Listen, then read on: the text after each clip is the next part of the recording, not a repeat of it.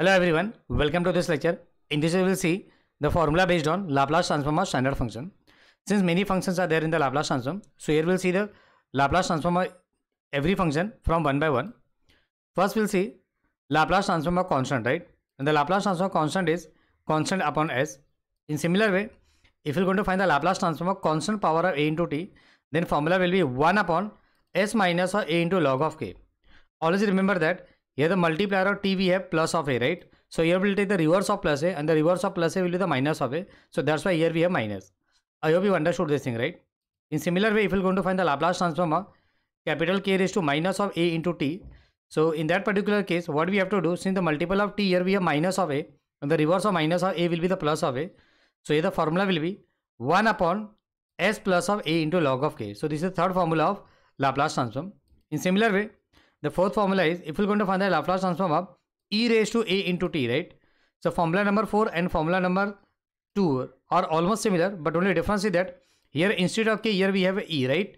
So here we're going to write the same formula over here, but at the place of k, we're going to write a e over here. Now let's see what happening over here, right? 1 upon s minus or a into log of e will going to come, but the log of e is always equal to 1. So at the place of log of e, here we'll put 1, and then after that we'll get 1 upon s minus of a. Or in general, you can say Laplace transform of e raised to a into t is equal to 1 upon s minus of a. And the fifth one is, the formula number 5 and formula number 4 are almost same, but only difference is that here at the place of a, here we have minus. So what we'll do over here, on the right hand side, here the minus will be replaced by plus and everything will be the same, like formula number 4 only. I hope you understood everything over here. So here we have seen total 5 formulas of the Laplace transform. And now see the formula number 6. And from the 6th and onward, here we'll see the Laplace transform of trigonometric function, right? First one is Laplace transform of sin at will be a upon s square plus of a square. And if we're going to find the Laplace transform of sin hyperbolic of at, here we have, right? Always remember that whenever you will get the hyperbolic function, in that particular case, in the denominator, the sign should be minus. And if the function is normal, right? Here we have sin of at, right? This is a normal function, this is a hyperbolic function. In the normal function, plus sign should be there in the denominator between the two different terms, right? But here we'll get the minus. I hope this thing is understood to you. And if you're going to find the Laplace transform of cos of at, then the formula will be s upon s square plus of a square. In similar way, if you're going to find the Laplace transform of cos hyperbolic of at, right? Here hyperbolic is coming. So in that particular case, in denominator, we'll get the minus between the s square and a square. I hope you understood this thing, right? And in case of numerator, right? And one more trick is there. Whenever you will get a sign, so in that particular case, the numerator will be a. Here we have sin, so numerator is a, and here we have sin, so numerator is a, right?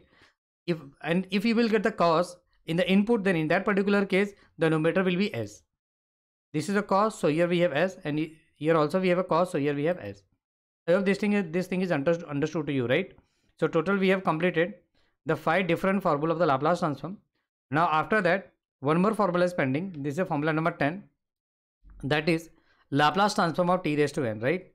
If we're going to find the Laplace transform of t raised to n, then 2 different cases will going to exist over here, right? That depend on the value of n.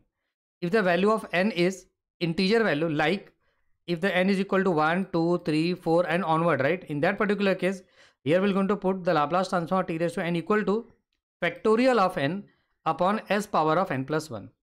I hope this thing is understood to you, right? In similar way, Laplace transform t raised to n, if you get the value of n equal to 1 by 2, 3 by 2 and 5 by 2 and so on, right? Here fraction values we have. If the value of n is present in a fraction form, then in that particular case, here the second case will be applicable, and the Laplace transform of t raised to n will be equal to gamma of, this is the sign of gamma, right? Gamma of n plus 1 upon s power of n plus 1. I hope this thing is understood to you, right? In the Laplace transform of t raised to n, the 2 different cases will going to exist. This is case number 1 and this is case number 2, that depend on the value of n. So now, if we're going to see in the formula here we have the factorial and here we have the gamma. So now see the concept of factorial as well as the concept of gamma, right? If you want to find the factorial of n, so what you have to do, here we have to do the multiplication of n, and then after that we'll decrease the number n in the decreasing order until we get 1, right? So here we'll write n into n minus 1 into n minus 2 into up to 1, right? So here we'll arrange the n in the reverse order, and after that here every values will going to multiply it, right? And whatever result will come, that will be considered as, or that will be called as factorial of n. For example, here we can say if you want to find the factorial of 6, right? So here we'll arrange the number 6 in the decreasing order from 6 to 1. So 6, 5, 4, 3, 2, 1, and the multiply sign will come in between. And after that, if you're going to multiply 6 into 5 into 4 into 3 into 2 into, then you will get 720, right?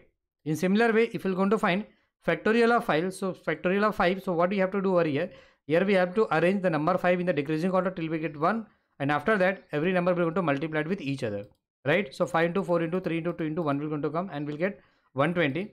Similar case with the factorial of 4 and factorial of 3 also, right? So this is all about the concept of factorial and how it is to be calculated. I hope you understood this thing. Now after that, we'll see calculation of gamma, right? Because in the second case here we are using a gamma function. So now I'll see how the gamma function to be evaluated.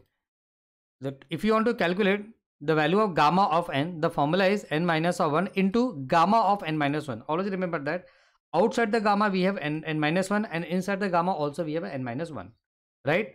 And one more thing you should know, gamma of 1 by 2 value is fixed, and this is nothing but square root of pi. That you should know, right? Gamma of 1 by 2 is equal to square root of pi.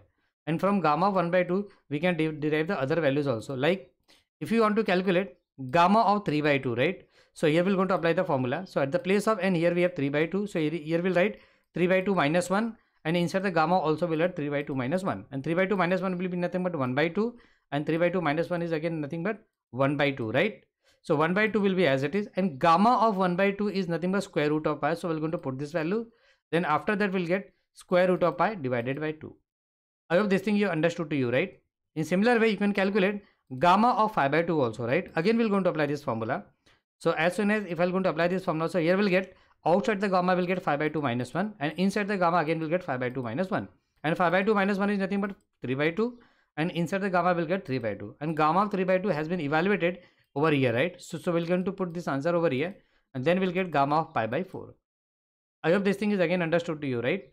Now after that we can also calculate gamma of 7 by 2, right? And gamma of 7 by 2, by using this formula here we can write gamma 7 by 2 minus 1 into gamma of 7 by 2 minus 1. And 7 by 2 minus 1 is nothing but 5 by 2. And again 7 by 2 minus 1 is nothing but 5 by 2. And gamma of 5 by 2 has been evaluated over here, right? So we're going to put this answer over here, and after simplification we'll get 5 into square root of pi divided by 8. So in this lecture here we have completed all the fundamentals formula of Laplace transform, and as well as also we have seen the concept of factorial as well as calculation of gamma function, right? So we're going to end this lecture here only. Then from the coming lecture we're going to start with the problem solving part. Thank you.